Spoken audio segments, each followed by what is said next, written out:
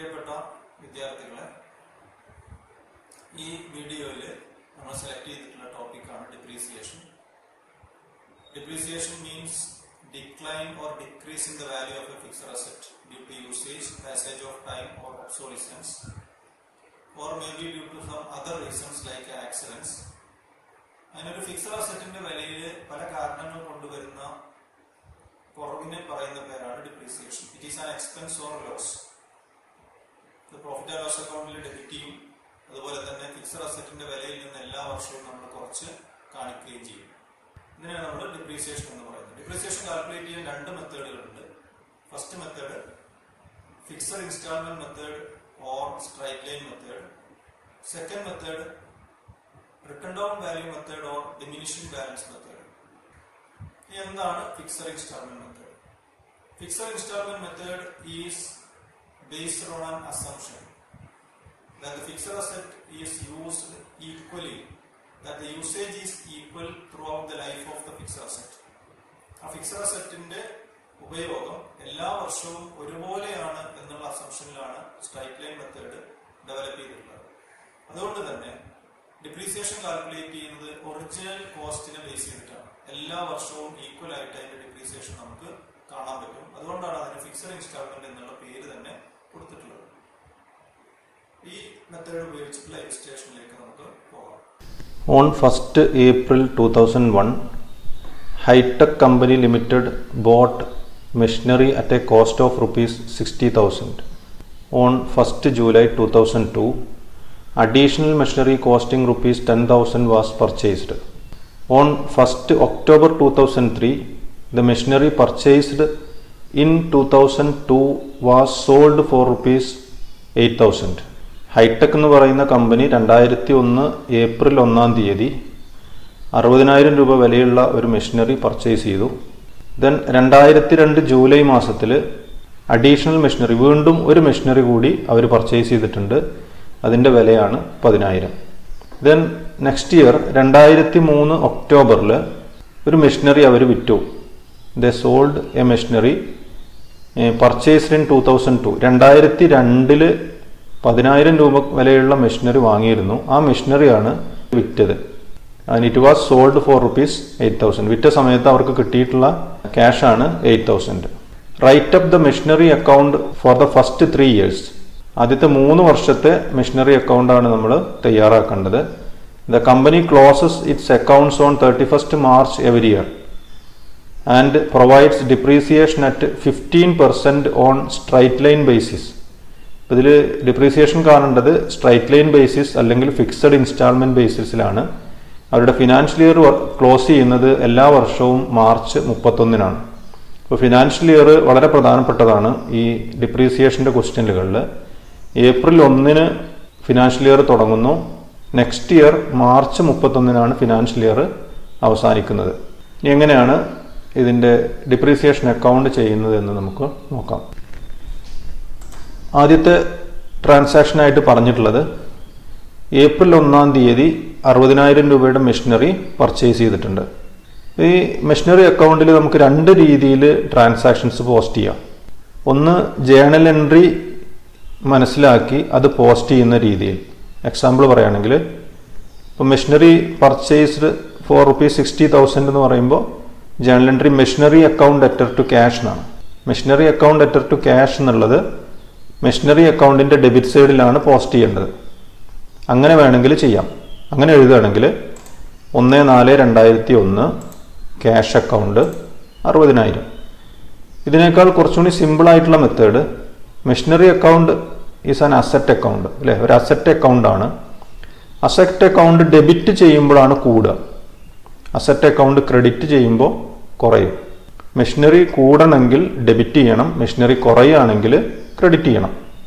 അപ്പോൾ machinery purchase ചെയ്യുമ്പോൾ machinery കൂടും. അതുകൊണ്ട് മെഷീനറിനെ നമ്മൾ എന്ത് ചെയ്തു, ഡെബിറ്റ് ചെയ്തിട്ടുണ്ട്. പർട്ടിക്കുലർ കോളത്തിൽ ക്യാഷ് എഴുതിയിട്ടുണ്ട്.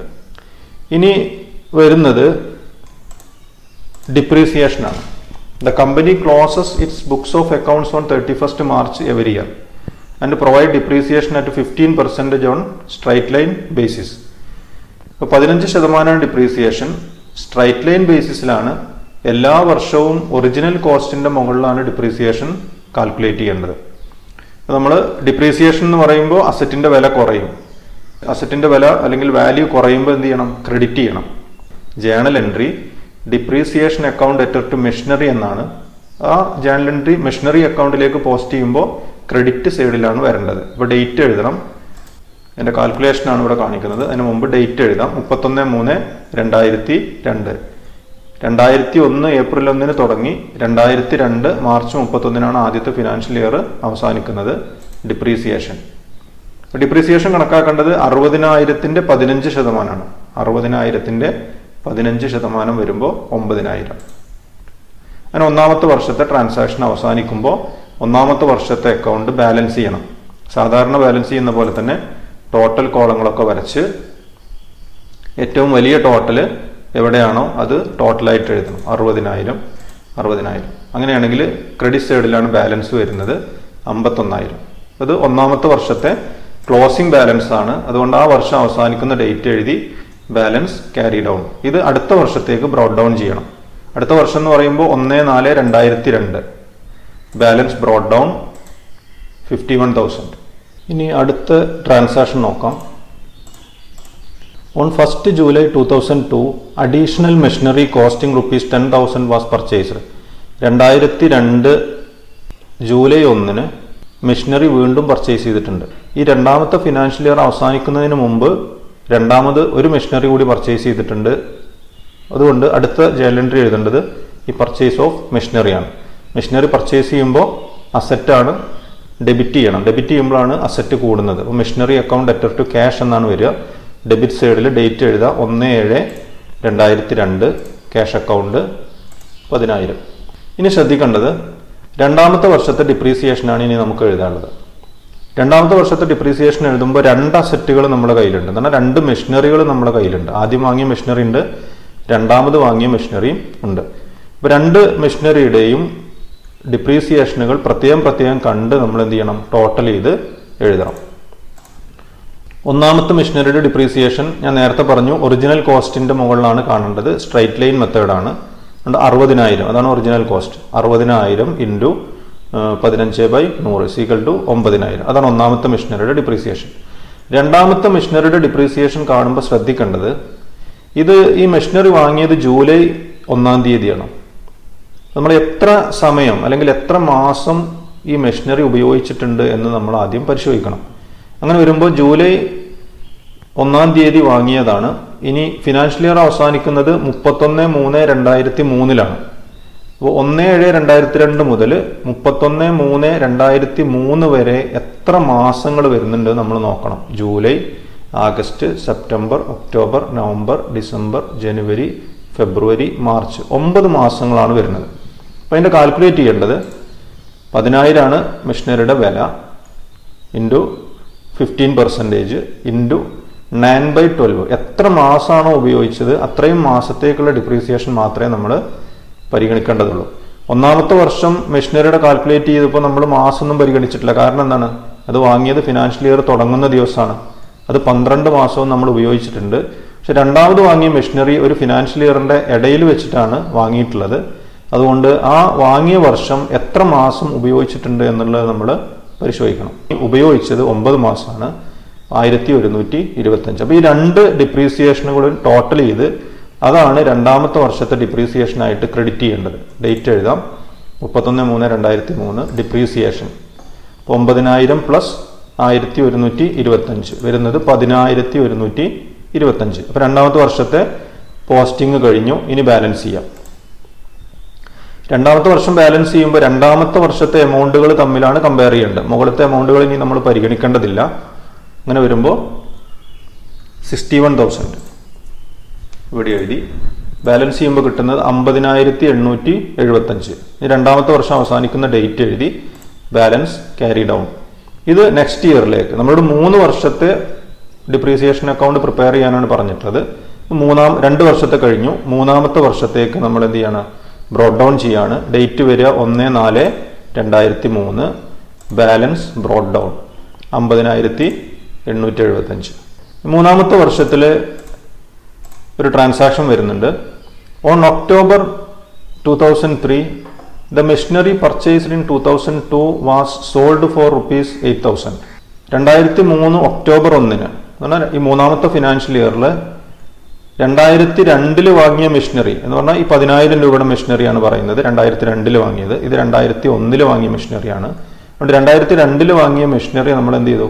വിറ്റു. 8,000 റുപ്പീസാണ് നമുക്കതിനുള്ള സെയിൽ പ്രൈസ് ആയിട്ട് കിട്ടിയിട്ടുള്ളത്. ഇങ്ങനെ സെയിൽ നടന്നു കഴിഞ്ഞാൽ നമ്മൾ ചെയ്യേണ്ടത്, ഏത് മെഷീനറിയാണോ വിറ്റിട്ടുള്ളത് ആ മെഷീനറിയുടെ ആ വിൽക്കുന്ന ഡേറ്റ് വരെയുള്ള ഡിപ്രീസിയേഷൻ ആദ്യം കാൽക്കുലേറ്റ് ചെയ്യണം. ആ ഡിപ്രീസിയേഷൻ ആദ്യം നമ്മൾ ക്രെഡിറ്റ് ചെയ്യണം. അത് ഈ ഫിനാൻഷ്യൽ ഇയർ ക്ലോസ് ചെയ്യുന്നത് വരെ നമ്മൾ വെയിറ്റ് ചെയ്യേണ്ട ആവശ്യമില്ല. എന്നാണോ സെയിൽ നടന്നത് ആ സെയിൽ ഡേറ്റ് വെച്ച് അതുവരെയുള്ള ഡിപ്രീസിയേഷൻ ആ വിറ്റ മെഷീനറിയുടെ മാത്രം നമ്മൾ ക്രെഡിറ്റ് ചെയ്യണം. അങ്ങനെ വരുമ്പോൾ അതൊന്ന് കാൽക്കുലേറ്റ് ചെയ്യാം. Depreciation on asset sold first year ഇനി നമ്മൾ നോക്കേണ്ട ആവശ്യമില്ല. നമ്മൾ നേരത്തെ എടുത്താണ് 1125. അത് 1/7/2002 മുതൽ 31/3/2003 വരെ ആയിരുന്നു എൻ്റെ ഉപയോഗം. രണ്ടാമത്തെ വർഷത്തെ ഡിപ്രീസിയേഷൻ ആണ് നമുക്കറിയേണ്ടത്. രണ്ടാമത്തെ വർഷം ഈ മെഷീനറി വിറ്റത് ഒക്ടോബർ 1-നാണ്. ഒക്ടോബർ 1, 2003. ഫിനാൻഷ്യൽ ഇയർ തുടങ്ങുന്നത് 1/4/2003. അപ്പോൾ ഏപ്രിൽ മാസത്തിൽ തുടങ്ങുമ്പോൾ April, May, June, July, August, September. അപ്പോൾ സെപ്റ്റംബർ മാസം വരെയാണ് ഉപയോഗിച്ചതെന്ന് പറയുമ്പോൾ 6 മാസമാണ് ഈ മെഷീനറി നമ്മൾ ഈ മൂന്നാമത്തെ ഫിനാൻഷ്യൽ ഇയറിൽ ഉപയോഗിച്ചിട്ടുള്ളൂ. അപ്പോൾ 6 മാസത്തെ ഡിപ്രീസിയേഷൻ കാൽക്കുലേറ്റ് ചെയ്യണം. അതിൻ്റെ വില 10,000 ആണ്. 15%. 6 മാസത്തിന് വരുന്നത് 750. ഈ ഡേറ്റ് 1/10/2003. ഡിപ്രീസിയേഷൻ 1 എഴുതാൻ കാരണം ഈ വർഷം 2 ഡിപ്രീസിയേഷൻ പ്രത്യേകം കാണണം. അപ്പോൾ ഫസ്റ്റ് വിറ്റ അസറ്റിൻ്റെ ഡിപ്രീസിയേഷനാണ് ആദ്യം എഴുതുന്നത്, 750. ഇനി ഈ അസറ്റ് വിറ്റപ്പോൾ നമുക്ക് 8,000 റുപ്പീസ് നമുക്ക് സെയിൽ പ്രൈസ് ആയിട്ട് കിട്ടിയിട്ടുണ്ട്. അപ്പോൾ അസറ്റ് വിറ്റ് കഴിഞ്ഞാൽ cash account debtor to machinery എന്നാണ്.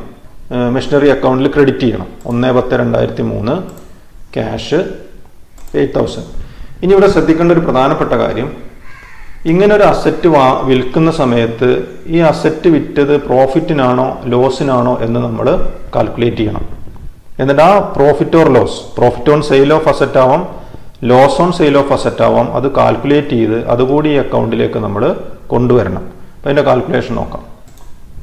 അപ്പം അതിനു വേണ്ടി നമ്മൾ അറിയേണ്ടത്, ഈ 1/10/2003 ഈ അസറ്റ് വിൽക്കുമ്പോൾ ആ അസറ്റിൻ്റെ കോസ്റ്റ് എത്രയാണെന്ന് അറിയണം. അതിൻ്റെ വില എത്രയാണ്, ബുക്ക് വാല്യൂ എത്രയാണെന്നുള്ളത് നമ്മൾ ആദ്യം കാൽക്കുലേറ്റ് ചെയ്യണം. ഇത് വാങ്ങുന്ന സമയത്ത് അതിന് 10,000 രൂപ വിലയുണ്ട്. പക്ഷെ അത് നമ്മൾ ഈ രണ്ടാമത്തെ വർഷത്തിൽ 9 മാസം ഉപയോഗിച്ചിട്ടുണ്ട്. രണ്ടാമത്തെ എന്നാൽ ഇത് വാങ്ങിയിട്ട് രണ്ടാമത്തെ വർഷത്തിൽ 6 മാസം ഉപയോഗിച്ചിട്ടുണ്ട്. അപ്പോൾ ഈ അത്രയും മാസങ്ങളിൽ ഡിപ്രീസിയേഷൻ നമ്മൾ കുറച്ച് കിട്ടുന്നതാണ് അതിൻ്റെ ബുക്ക് വാല്യൂ. അങ്ങനെ വരുമ്പോൾ 10,000-ൽ നിന്ന് ആദ്യത്തെ വർഷത്തെ ഡിപ്രീസിയേഷൻ ആയിട്ടുള്ള 1,125 മൈനസ് ചെയ്യണം. രണ്ടാമത്തെ വർഷത്തിൽ 6 മാസത്തെ ഡിപ്രീസിയേഷൻ മൈനസ് ചെയ്യണം.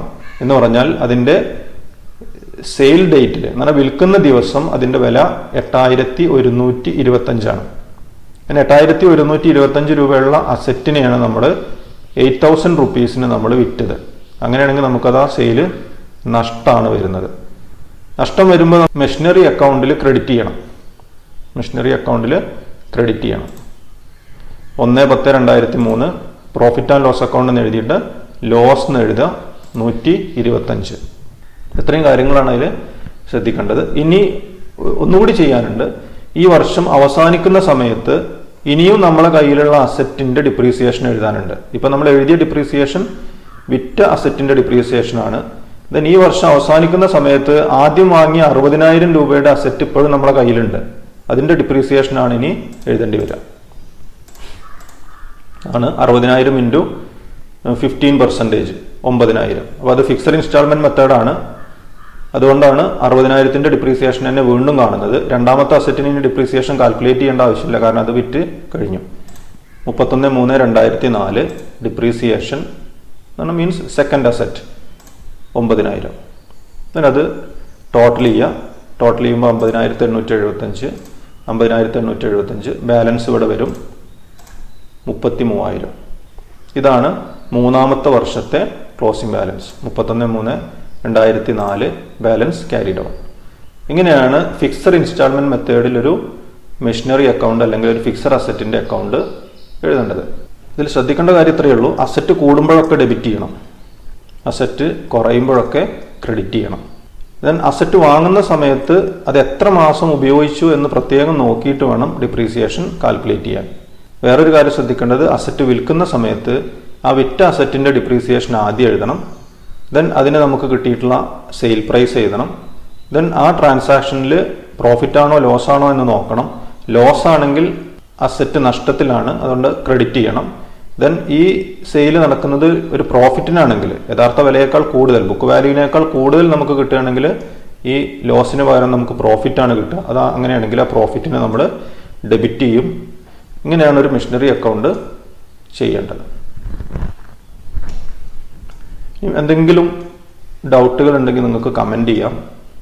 ഈ ഇലുസ്ട്രേഷൻ നിങ്ങൾക്ക് ഉപകാരപ്പെട്ടുവെങ്കിൽ നിങ്ങളുടെ സുഹൃത്തുക്കൾക്ക് ഷെയർ ചെയ്യാം.